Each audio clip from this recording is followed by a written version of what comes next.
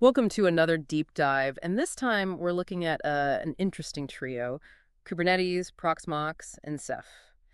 For flexible and scalable IT infrastructure, a lot of folks are talking about this combo. I'm really curious to kind of unpack it and see what all the excitement's about. Yeah, it's definitely more than just hype. These three technologies, they're each pretty powerful in their own right, Mhm. but when you bring them together, they really address a growing need for those flexible, scalable, and resilient IT systems that are so important these days. And they do it in a way that can be surprisingly cost effective, which is always a good thing, right? Definitely. So before we dive into the nitty-gritty, maybe we should do a quick recap of what each of these technologies actually does, for those who might be new to the party. Sure, absolutely. Let's start with Kubernetes. It's a container orchestration platform. Essentially, it's like the conductor of the containerized application world. Yeah. You know, it manages the deployment, the scaling, the networking of those applications and makes sure that everything runs smoothly and efficiently. Okay, so Kubernetes is keeping those application containers in line. What about Proxmox? Where does that fit into this picture? Well, Proxmox is kind of our virtualization maestro. It's a platform for managing both physical and virtual servers. Mm-hmm. It creates that underlying environment for everything to run. So think of it as like the stage manager. It sets up the stage for the Kubernetes performance. Got it. And then we have Ceph, which is all about storage, right? Yes. Ceph is our storage powerhouse. Yeah. But it's not just any storage. It's a distributed storage system. It's known for its reliability and scalability. So it spreads data across multiple devices, so even if one fails, the system keeps humming along, no problem. Okay, so Ceph is making sure the data is safe and sound. So we've got our conductor, our stage manager, and our data guardian. But what makes this particular combination so special? Why is it gaining so much traction right now? Well, I think one of the biggest drivers is this increasing demand for flexible IT systems. Businesses, they need to be able to adapt quickly. Changing market conditions, deploying new applications rapidly, scaling resources up or down as needed. And this trifecta really delivers on that need for agility. So it's like having a shape-shifting IT infrastructure that can kind of mold itself to fit any situation. Exactly. And this flexibility goes hand in hand with scalability. As your business grows, your IT infrastructure needs to keep pace, Hmm. right? Well, Ceph, with its distributed nature, can scale seamlessly. You can just add more storage nodes as you need them, and the system expands. No disruption.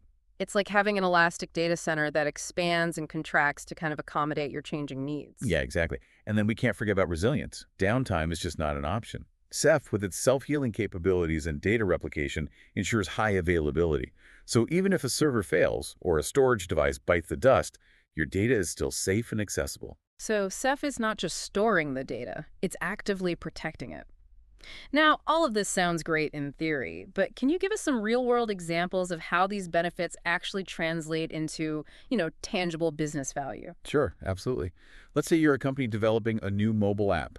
With this setup, you can spin up a development environment in minutes, test your app on different configurations, and then seamlessly scale up to handle like millions of users when you launch. That's impressive. It's like having a turbocharged development process. Yeah. Or imagine you're a financial institution dealing with sensitive customer data. This combination provides a highly secure and resilient platform. Make sure your data is always protected and accessible, even if there's a hardware failure or a cyber attack. It's like Fort Knox for your data. Multiple layers of security and redundancy. Exactly. And honestly, this is just scratching the surface. We're seeing organizations across all sorts of industries leverage this combination to be more agile, more efficient, and to save money. Okay, so we've established that this Kubernetes, Proxmox, and Ceph trio, it's got some serious advantages. But I imagine setting up and managing this kind of infrastructure can be a bit complex. Where do you even start? Well, it does involve a few steps, Mm. but you can break it down into manageable stages. And fortunately, there are some really good resources and tools available to help you along the way. Okay, good to know. So let's walk through those stages then. What's the first step in building this powerhouse of technologies? All right, so the foundation of this whole setup is a Proxmox cluster. This involves joining several Proxmox servers together. It creates this robust and resilient platform for your virtual machines and containers. So it's like laying the groundwork for everything else to be built on top of. Exactly. And when you're building this Proxmox foundation, high-speed networking is super important. You want at least 10 gigabits per second, if not faster. That ensures smooth communication between those Proxmox nodes, especially for SES data traffic. So we're talking a serious need for speed. Definitely. Next, you deploy Ceph on top of that Proxmox cluster. This is where you configure Ceph to be the unified storage backend for both Proxmox and Kubernetes. So it's like setting up the storage infrastructure that everything else will rely on. Exactly. Now, deploying Ceph involves setting up a few key components. You'll have Ceph OSDs. These are responsible for storing the actual data. Okay, so the OSDs are where the data lives. Right. And then you'll have Ceph Monitor and Manager nodes. These are responsible for keeping the Ceph cluster healthy and making sure everything runs smoothly. So they're like the overseers of the storage system. Exactly. Once you have Ceph up and running, it's time for the main event, integrating Kubernetes with Ceph. Ah, this is where we bring all the pieces together. Precisely. And the key to this integration is the Ceph CSI driver. Have you heard of this? We touched on it briefly earlier, but I'd love to hear more about what it actually does. Sure. The Ceph CSI driver is like a translator. It allows Kubernetes to talk to Ceph, requesting and managing storage on demand. So it's like the bridge between the two worlds. Exactly. With the Ceph CSI driver in place, Kubernetes can dynamically provision storage from Ceph whenever a container needs it, and it can manage that storage throughout the container's lifecycle. So it's like having a self-service storage system for Kubernetes. Precisely. And to make this even more efficient, we use storage classes within Kubernetes. These are predefined templates that specify the type of storage, the performance level, the replication factor, you name it. So it's like having a menu of storage options for Kubernetes to choose from. Yeah, a great analogy. So when a container needs storage, Kubernetes just looks at the storage class and knows exactly what to provision from Ceph. It's like ordering off a menu. I'll have the high-performance storage with extra replication, please. Exactly.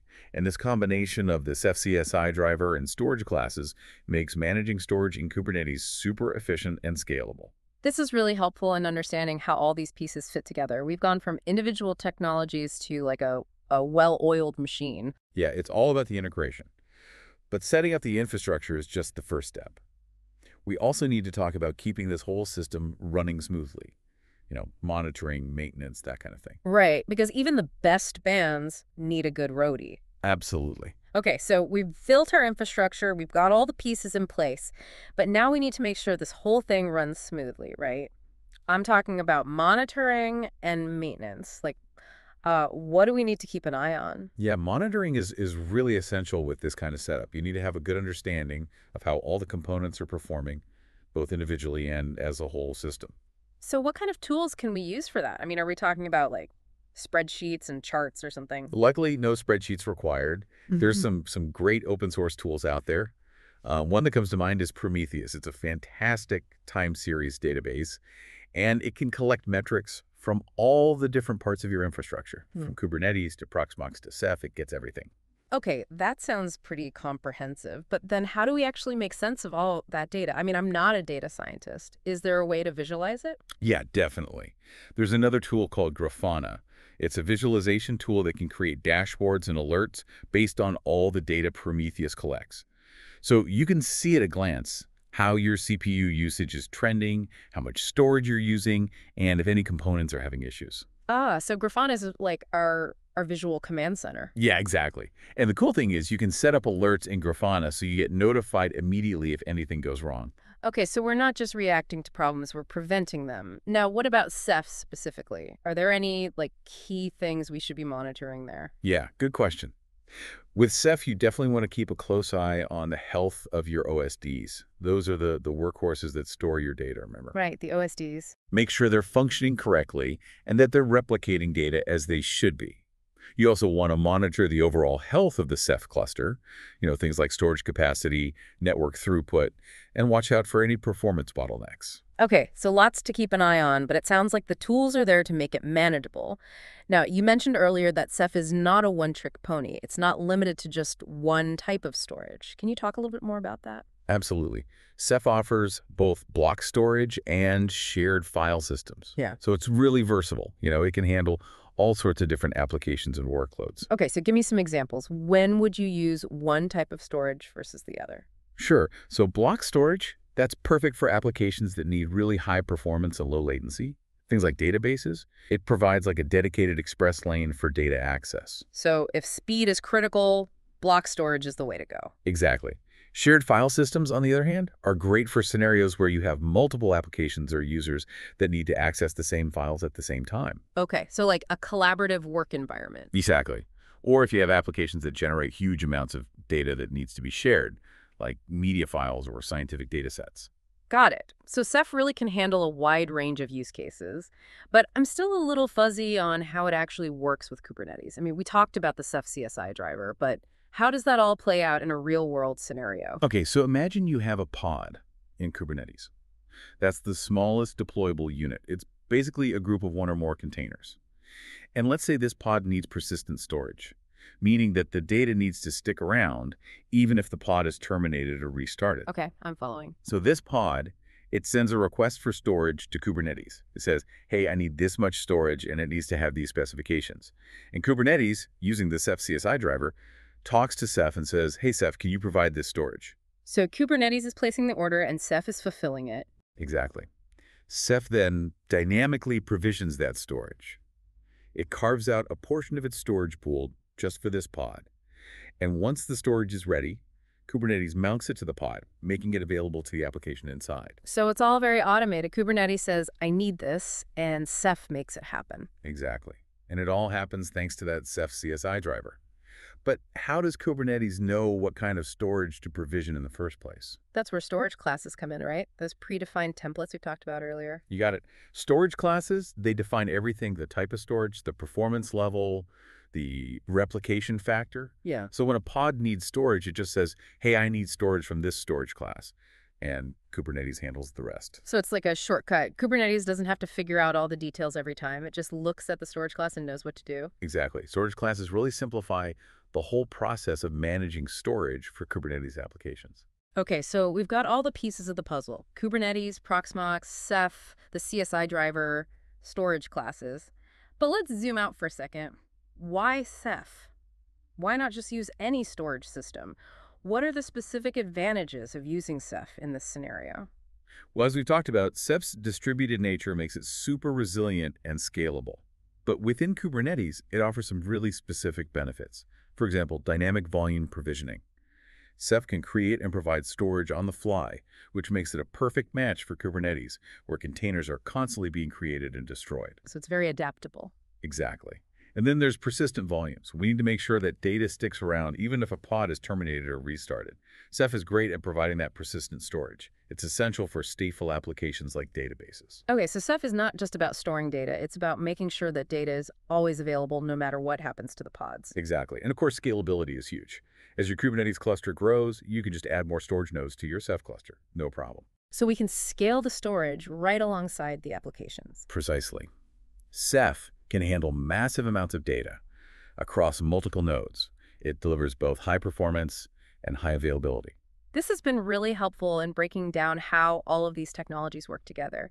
It's clear that this combination is powerful, but I'm curious, what's the so what? Why should people care about this? What impact does it have in the real world? That's a great question. And that's what we're going to explore next. We'll talk about why this technology matters and how it's actually being used to solve real-world problems. Okay, sounds good. I'm looking forward to it. All right, so we've spent a lot of time diving deep into Kubernetes, Proxmox, and Ceph. We've seen how they work individually, how they fit together. We've even touched on monitoring and maintenance. But now I want to talk about the bigger picture. Why should businesses, organizations, why should they care about this combination? What makes it so special? Yeah, that's the key question, right? And the answer, it's not just about the tech specs. It's really about a fundamental shift in how we think about IT infrastructure. It's about agility, efficiency, adaptability. Those qualities are more important than ever. So it's not just about keeping up with the latest trends. It's about gaining a real competitive edge. Can you give us some concrete examples of how this translates into real business value? Sure. Let's say you're a fast-growing e-commerce company. You need an infrastructure that can handle huge spikes in traffic, Yeah. during the holidays, big sales events. Well, this combination, it lets you scale your resources up and down on demand. So you can make sure you're providing a seamless customer experience even when things get crazy. So no more website crashes during Black Friday. That's a big win for everyone. Exactly. And this flexibility, it goes beyond just scaling resources. It also means that companies can roll out new features, updates, much faster. keep up with customer demands, Yeah. stay ahead of the competition. In today's world, speed and agility, those are the real differentiators. It's like having a high-performance engine that can adapt to any road conditions. And it's not just about speed, it's also about efficiency. By automating a lot of those IT management tasks, businesses can free up time and resources. Focus on the things that matter most. Innovation, product development, happy customers. So it's like streamlining operations to make everything run smoother. Exactly. And let's not forget about cost. This combination, it often relies on open source technologies, which can save you a ton of money compared to those traditional proprietary solutions. Right, so you're getting all these benefits without breaking the bank. It's a win-win. So it's clear that this trio has a lot to offer modern businesses. But what about the future? What trends are you seeing emerging in this space? Well, one area that's really exciting is edge computing. Now, just to clarify for our listeners, edge computing is about bringing data processing and storage closer to the source of the data. Think of like smart devices, sensors, IoT applications, that kind of thing. Exactly. And this Kubernetes, Proxmox, Ceph stack, it's a really good fit for those edge deployments. Kubernetes can orchestrate containers at the edge, Proxmox can manage the infrastructure, and Ceph provides that resilient, scalable storage you need for all that edge data. So it's like having a mini data center right where the action is, which allows for real-time processing, decision-making, all that. Exactly. Think of like self-driving cars that can make decisions in a split second based on data from their surroundings, or smart factories that optimize their processes in real time based on sensor data. Edge computing has the potential to revolutionize so many industries, and this combination can provide that solid foundation they need. It's pretty amazing to think about all the possibilities. Now, besides edge computing, what else is on the horizon? Any other future trends you're keeping an eye on? Yeah, another one to watch is the convergence of this technology stack with AI and machine learning. AI and ML are already having a huge impact on pretty much every aspect of our lives. And they require a lot of computing power and storage. This Kubernetes, Proxmox, Ceph combo, it can handle it. Yeah. It can provide the infrastructure you need to train and deploy those complex AI and ML models. So we're talking about like AI-powered medical diagnosis tools, personalized learning platforms, things like that. Exactly.